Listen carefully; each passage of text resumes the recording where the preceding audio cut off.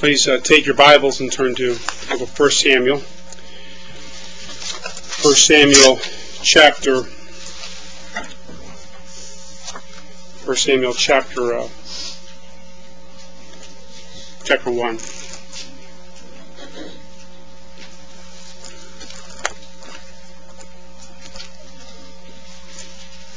I wonder if there's anyone here today that has ever lent anything to anyone, whether it's something small, something big.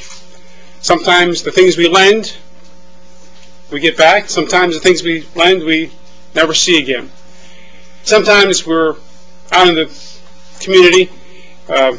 People may ask us for some money, whether it's something small or something big. Back a few years back, when you make a phone call for a dime, maybe they've asked for a dime or a quarter to get something, or to buy a little pint of milk or something, or maybe they'll be asking for $1 for a bus fare. These people are needy people. They present themselves as needy people, and they want something. Sometimes we know people that need to borrow something, legitimate needs, and we lend it to them. They use it and they give it back. Today, in the passage we read this morning, we were learning about a lady by the name of Hannah, whose name means grace, who lent something very important to God, to the supreme creator of the universe. This lady lent something to God with the intent that he would abide and serve God forever. God had answered this lady's prayer. God had answered Hannah's prayer and gave her a very precious gift, the gift of a son. And God received this gift from Hannah, and Samuel served God continually from the time after he was weaned until the time he was died. He served God continually in the tabernacle. Samuel, as you remember, he anointed 2 kings, Saul and David. And it's because of a mother that he was able to do what he did. His mother did not keep him for herself. She understood, and she was grateful to have a son. And so she gave the son back to God. Now, how many things do we have that God has blessed us with that we are still keeping to ourselves? How many things? There may be nothing, but is there something that God wants us to give to Him? Each of us have different things that we can give to God. Each of us are in different phases of our life. But still, God wants you, God wants us to give Him things. God, who created the entire universe in 6 solar days, wants us to give Him something. Not because He needs it, but He wants to see our sacrifice. He wants to see that we are going to be willing to give Him something. Really, everything that we have belongs to God. We cannot name one thing that we have that should not be God's. It's likely there are some things in our life that don't belong in our life. Clearly, they have to be removed completely. But God wants us to give those things that belong in our life, be willing to let Him have control of everything.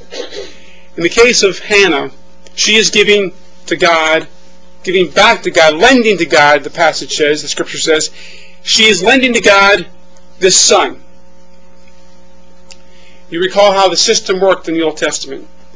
We had the high priest, who was from the tribe of Levi, who was from the family of Aaron. Eli was serving as the high priest at the time. The high priest, we have the tabernacle was set up there in Jerusalem. And before they got there to Jerusalem, they went from place to place to place 40 different places through their 40 years of wandering. But the tabernacle was the place where God received the sacrifice. It's the place where people went 3 times a year to offer sacrifices to God. And as we learned in Sunday school today, prayer is the sacrifice of praise. There's all sorts of sacrifices that we can give to God. There's no longer a need for a physical animal sacrifice any longer because of what was done upon the Calvary's cross, the Lord Jesus Christ. See, God gave us His Son. God gave us His Son so we would not have to spend an eternity separated from God. For God so loved the world that He gave His only begotten Son, that whosoever believeth in Him should not perish, but have everlasting life. And so we have here this lady by the name of Hannah, her husband, Elkanah, her adversary, Peninnah, and we have this new little baby that was born by the name of Samuel. Samuel's name means asked of God. Asked of God. And that's what Hannah did. She asked God for very specific requests. And God granted her request. Perhaps we fail many times in asking God for specific requests. Not all the time, but perhaps there are times when we fail and not asking for specific requests. Hannah's request was very specific. She wanted a son. And God provided her with a son. Her name means grace. And the whole principle that we have that's presented here in 1 Samuel in the early chapters is dealing with worship. As far as we see here that her husband, Elkanah, is going to the tabernacle to worship. And in the process of going to the tabernacle and worshiping, Hannah realizes that she is missing something. She's missing a child. And children are very important. They're important today, and they were important in the days of Hannah. And so this was a very special prayer request that Hannah had. She had a prayer request for a son, for a child, and God granted her request. So many times, people will forsake God. They will stop worshiping the Lord, and they will forsake God because there is an anger that they have with God. They're angry, they're upset with God for whatever reason. They don't understand perhaps what is happening to them or what's going on in their life. And so they are in rebellion with God. Hannah was trusting God. Hannah made a promise to the Lord that she would lend the child to the Lord. Now, too often, people are worshiping things that are made with their own hands rather than worshiping the one who has made their hand. That's a sad case in this society we live in today. It's a sad case. People do not want to give any regard whatsoever to God. They want to do what they want to do, and they want to disregard entirely what God says. They don't want to base what they do upon what the Word of God says. They want to base what they do upon what society says, what they think. And the world today is redefining everything the Bible-believing church stands for.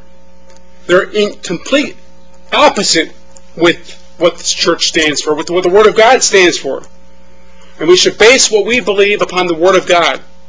Everything we say, everything we do, must be based upon what the Scripture says.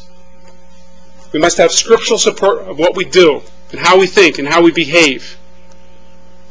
If we're heading in the wrong direction, we must look at what the Word of God says and head in the proper direction. So in verse 24, 1 Samuel, chapter 1, And when she had weaned him, she took him up with her. Now,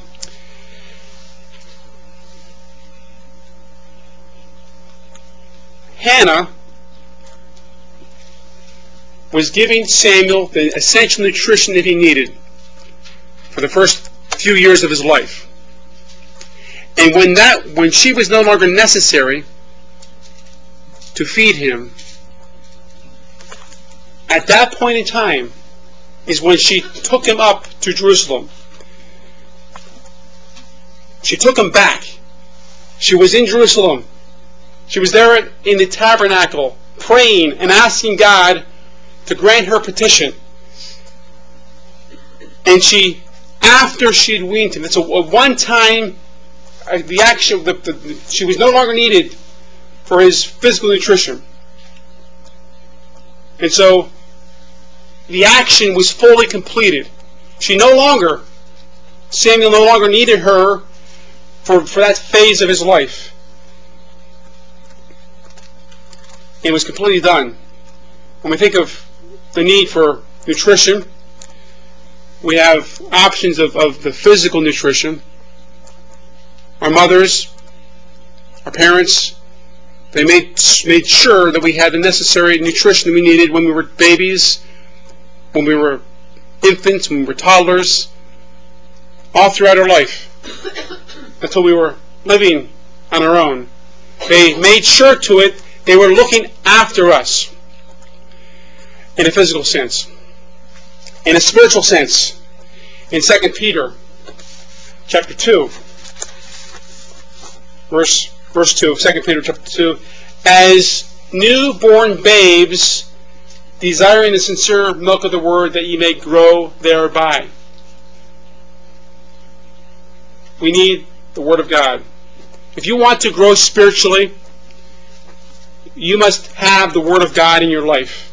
You must be taking in the Word of God. Just like if you want to survive physically, we take food. Meats, vegetables. Think of the food pyramid, all the different things in the food pyramid. Sometimes the pyramid's upside down, but nonetheless, we have some type of food that we eat physically. The same is true for our spiritual food. We must have the milk of the Word, the sincere milk of the Word, so we can grow spiritually. If you're not growing spiritually, it's possible that you have an absence of the Word of God in your life.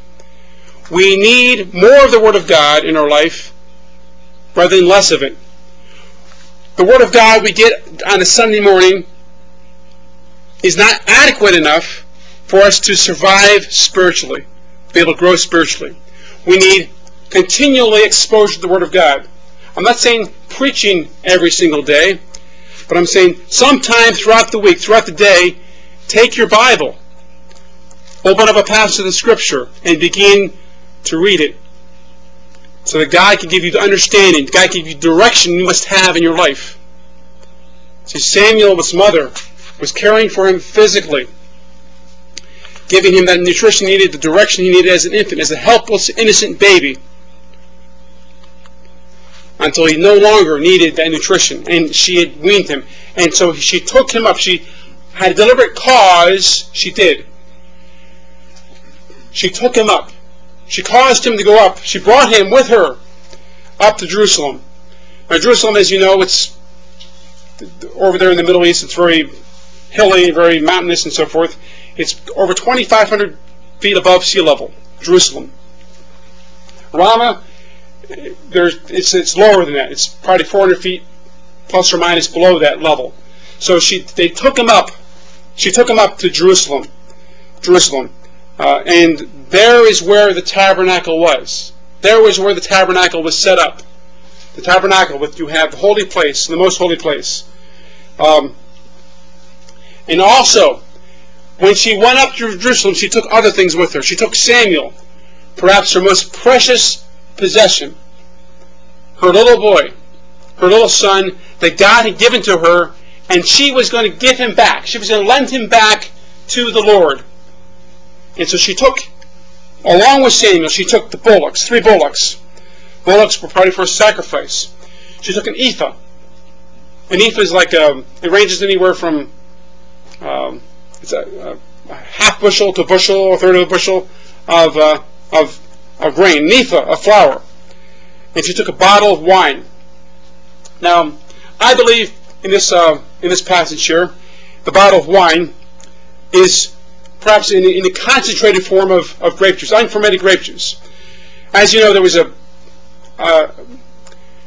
dispute back in 37-38 about this very thing.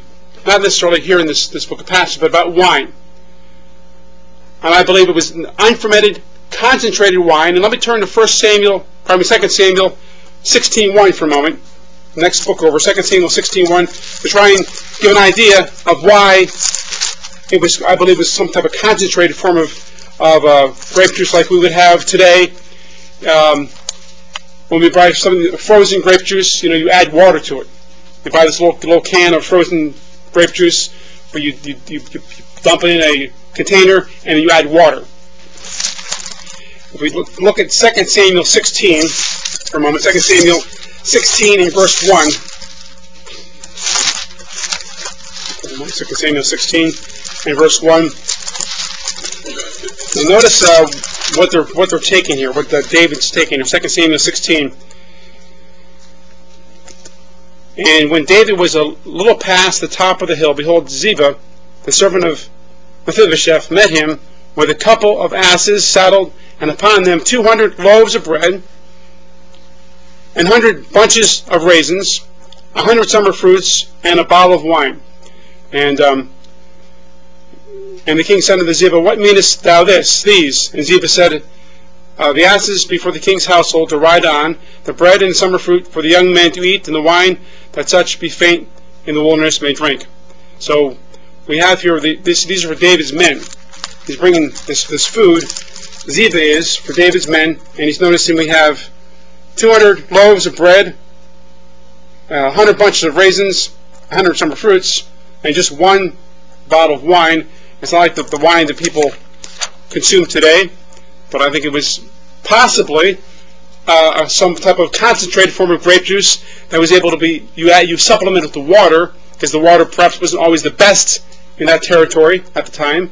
And so the bottle of wine, she brought these things, the 3 bullocks, the ephah of flour, the 3 bullocks, the ephah of flour, and also the bottle of wine, along with her most prized possession, Samuel, her son, her firstborn son. And I think because of Hannah's willingness to express the fact that she was going to give him back, lend him back to the Lord, that's why God blessed her with other children. Later on in the book of Samuel, we learn about the other children that she had. Now, as we remember, she remained there till he was weaned. And after the fact, once he was weaned, then she brought him up. She brought him up to Jerusalem, where he was supposed to abide forever. That was the intent.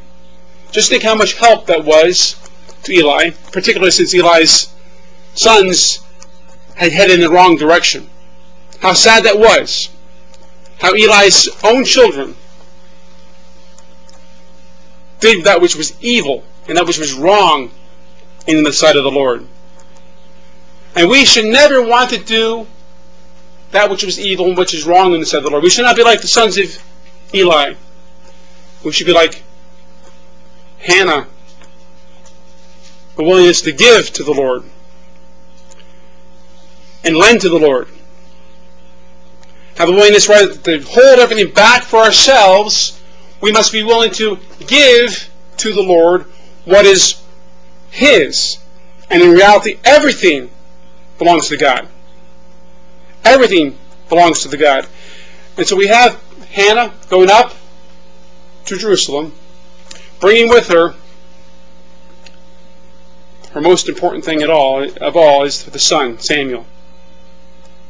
How hard that must have been. Perhaps Abraham understood,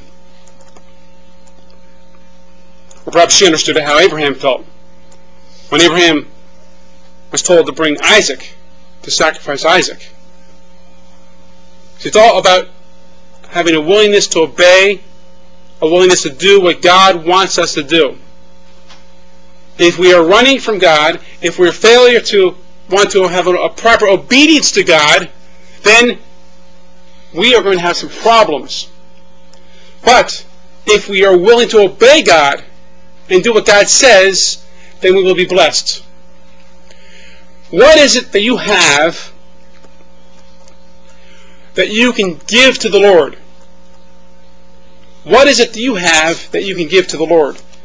You may not have a child, although we should dedicate our children to the Lord. We should dedicate ourselves to the Lord. We should be willing to let God do what He wants to do in our lives. We cannot want to hold on to things and try to control situations that we have no right to control. See, God is the sovereign. He is the one that is in control.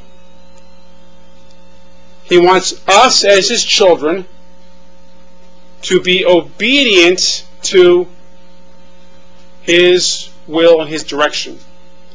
That's why we need the milk of the Word. That's why we have to go back to the Bible, stick with the Bible, and study the Bible, read the Bible, and when possible, try to memorize the Bible. Or begin the process, the discipline of memorizing. Or having better exposure to the Scripture. Sometimes memorizing may take longer than we want it to take. But as long as we're reading certain passages and trying to memorize them, or at least be familiar with them, those passages can mean a lot more to us than if we do not study or do not read those passages. That's why we should try and systematically read through the Scripture, different parts of it, book by book, chapter by chapter, verse by verse, being willing to read through the Bible. Start with the New Testament, start with the Gospel of John, but start someplace. Start with the book of Genesis, wherever you want to start. Start someplace, but be consistent. Because what greater import is it than the Word of God? What greater import does it have over the Wall Street Journal, the New York Times, Courier Post? Isn't the Word of God much more important than those newspapers? Certainly it is. Name any magazine you can, the best magazine in the world, even if it's a Christian magazine. But still, the Word of God should be read and studied before those other periodicals. Not that we can't learn things from the newspapers or from the Christian magazines, but God wants us to grow in grace. He wants us to be built up spiritually. And so, she with deliberate cause, she went to the house of the Lord, therein where the tabernacle was set up. And so in verse 25 we see that she slew a bullock. She brought 3 of them with her. She slew the bullock and brought the child to Eli. Now the importance of a bullock. In the Old Testament system, it points to something. The sacrificial system was to point to something. It was to point to what was going to take place on Calvary's cross. A sacrifice the Lord Jesus Christ made for you, He made for me. We think of, back in Hebrews chapter 9, verse 12, neither the blood of goats and calves, but by His own blood He entered once into the holy place, having obtained eternal redemption for us. And then later on in the book of Hebrews chapter 10, in verse 4, for it is not possible that the blood of bulls and goats should take away sins. It's the blood of Christ. If you do not have the blood of Christ covering you, atoning for your sin, then you're still in Adam's sin. And you do not have the righteousness of Christ. See, back in the Old Testament time periods, when Hannah was living, back when Samuel was living, we had to do the picture. the entire tabernacle, it's a picture of the heavenly tabernacle, was to set up and to demonstrate the fact that man needed some type of blood sacrifice to cover, to atone for their sin. So Hannah brings this bullock, and the bullock is sacrificed. The bullock is killed.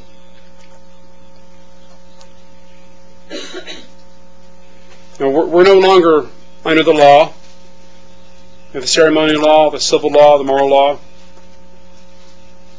And we have the new covenant. We have the law of Christ. Christ wants us to be obedient to Him. Christ wants us to do what He wants us to do. See, the Old Testament law, the Bible tells us we fall short of one thing. The Bible says, for all have sinned and come short of the glory of God. It was impossible to keep all the law. The law was a schoolmaster.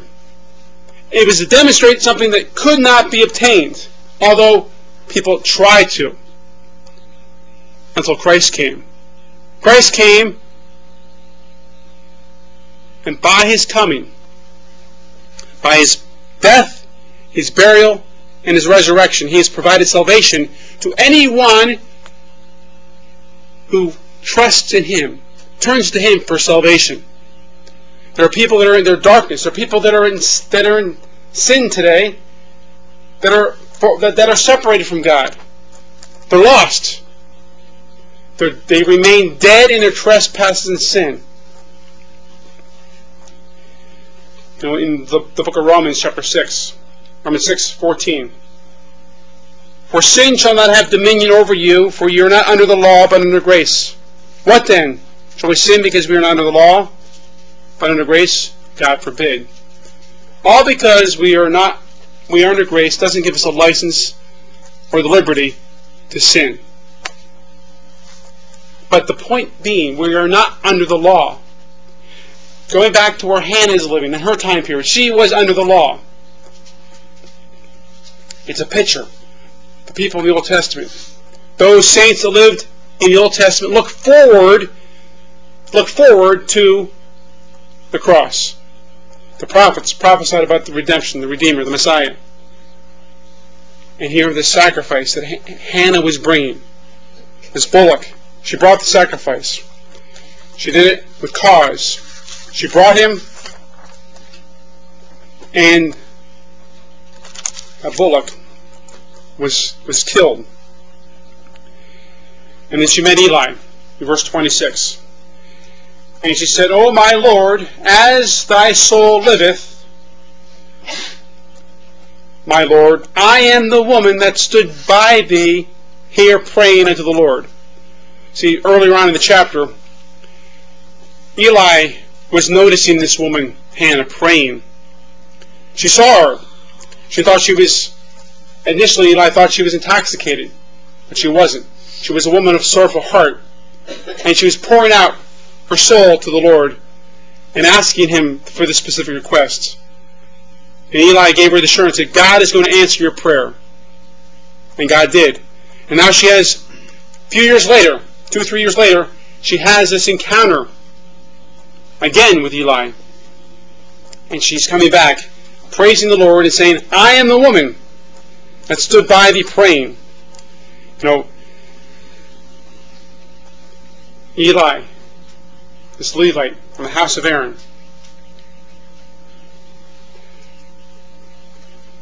and we have a great high priest ourselves, greater than Eli. Eli again is from the house of Aaron, from the tribe of Levi, from the house of Aaron. But our high priest back in Hebrews chapter 9, the Bible tells us that we have a greater high priest, not after the Aaronic priesthood, but after the order of Melchizedek, a priest who that never dies, never needs to be replaced. Hebrews 9:6. Now when these things were thus ordained, the priest went always into the first tabernacle, accomplishing the service of God. But into the second veil went the high priest alone once every year, not without blood, which he offered for himself and for the errors of the people. the Holy Ghost, this signifying that he went into the holiest of all, and was not made manifest, well, as the first tabernacle, which was a figure for a time when the present, in which were offered both gifts and sacrifices, and could not make him that did sacrifice perfect, as pertaining to conscience. Hebrews 9:6-10.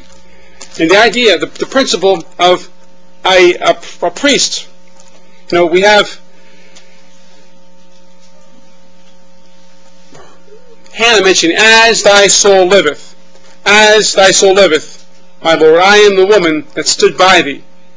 When we think of the idea of the personhood of people, today people want to discount and say we just come from apes or whatever they say we come from. These little ice worms, or I'm not sure what they say where they come from, but all these stupid things that scientists are saying. Maybe I shouldn't say them stupid things, but they are ignorant scientists that know better, in the sense that there's things that they look at in the scientific community, in the scientific world, and they see they don't have an answer to.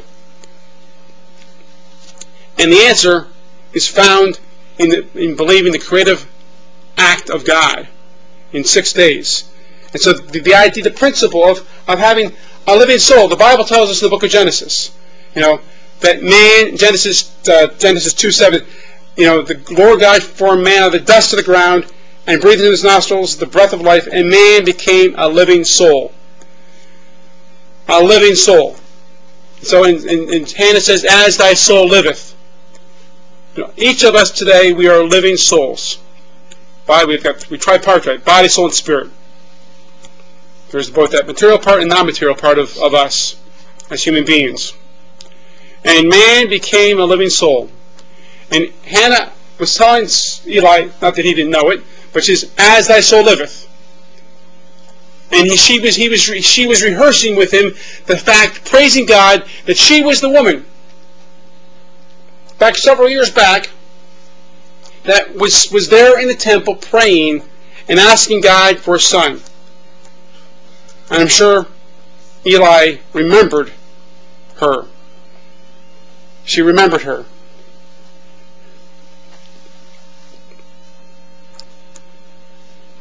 Sometimes, when we don't know what to do in our life, when there's problems that we are facing, and we become faint in what we're doing.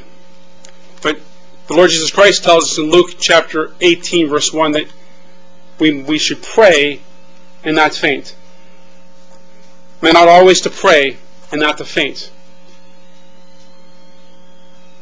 When Hannah was faced with a concern in her life, she prayed. She asked a very specific request. She had a very specific request. She prayed. And so if you're faced with some type of conflict, some type of situation in your life, you must, like Hannah, pray. And you must, like Hannah, respond to God by giving to God what He deserves, which He deserves everything. Hannah understood this. And Hannah was coming back. She was going up to Jerusalem with the child, with sacrifice, and with some other things as well that she brought with her from her home.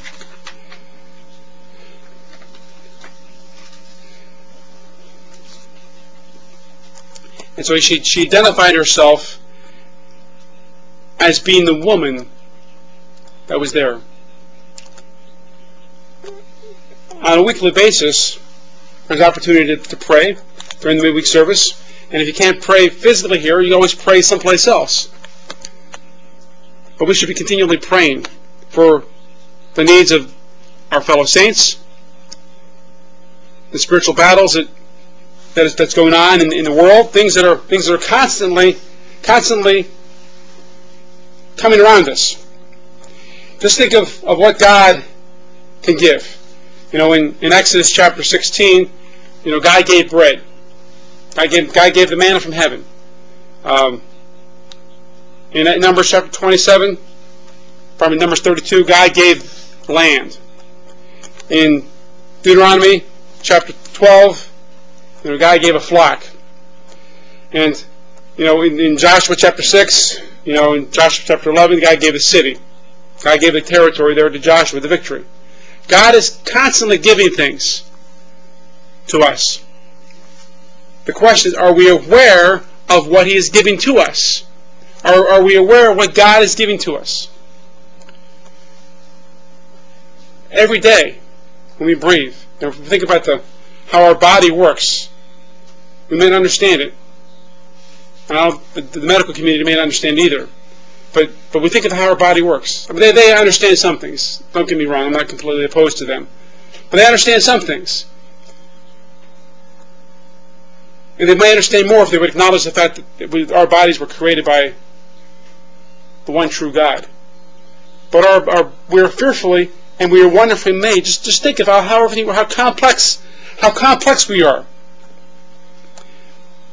And so in verse 27, she says to Eli, "For this child," and Samuel's right nearby her. "For this child I prayed, and the Lord hath given me my petition." It's God that answers prayers. It's God that answers the petition of Hannah. It's God that will answer your petition. I'm not sure what petition you have today.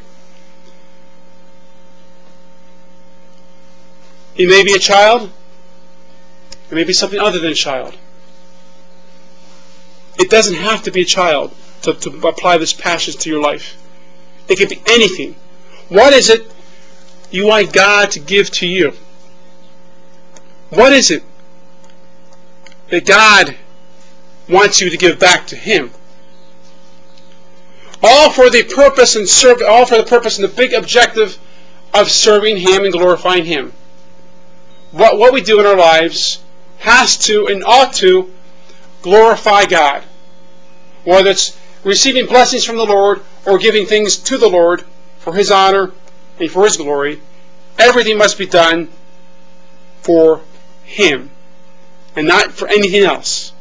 Sometimes we get all misdirected in our minds and we are doing things for ourselves or perhaps for other people. Maybe all noble and all good, but still, is God being glorified? To glorify God. Are we glorifying God? Are we enjoying God's presence and His blessing in our lives? There are tons of distractions that are coming to your life from every angle. But we must not be distracted. Must keep focused and zoned in on what God wants you to do. God wants you to be obedient. In verse 28, Hannah, in her conversation with Eli, says, "Therefore," a very important therefore, because of God's blessing, because God answered my request, therefore also I have lent him to the Lord. The Creator, the all-sufficient one, the Lord. Lend him to the Lord, the Creator of the universe. As long as he liveth, he shall be lent to the Lord. So here, the entire life of Samuel, Hannah brought him as a young child, probably a toddler of some sort, and says he is for the Lord's forever. He shall be lent to the Lord forever. And here's an interesting use of a pronoun here. At the end of verse 28. And he worshipped the Lord there. See that personal pronoun, he? He worshipped the Lord there. And the antecedent of the pronoun he, I believe, is Samuel. This young child who was lent to the Lord by his mother was properly instructed by her who the Creator of the universe is, who God was.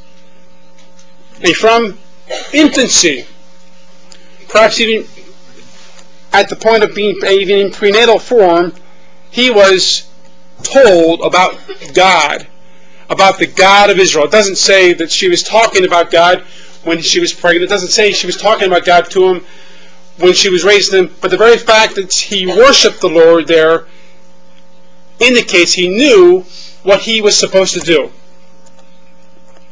And so I believe that Hannah gave the proper instruction to her son Samuel as far as who God is.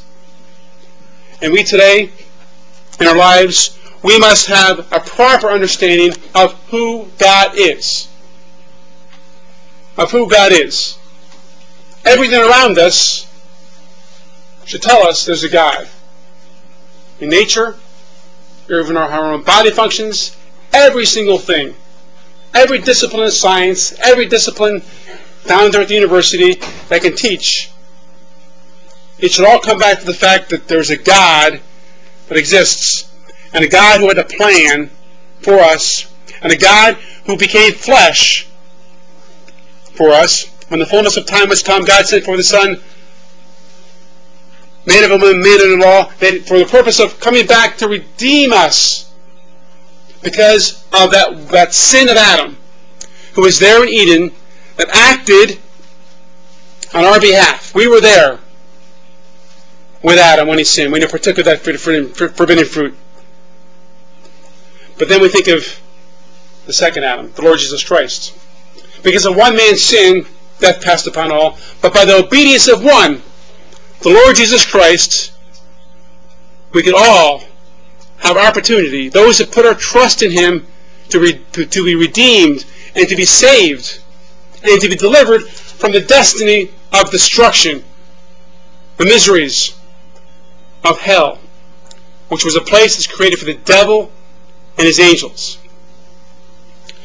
It's a place that we should not want to go to, and that's why we have redemption. We have the incarnation. Very, very important time period in history. The fullness of time, the incarnation. A very special woman God chose, Mary, to give birth to the sinless Son of God who was impeccable. And we have an opportunity for that Son, the Son of God, the Creator of the universe. We were talking in Sunday school class how expansive this universe is. And just think, God became a man. Think if a man becomes a little fly, even smaller than that. It must be something very insignificant. But he became a man because he wanted to provide salvation for us. And then 33 years after his birth,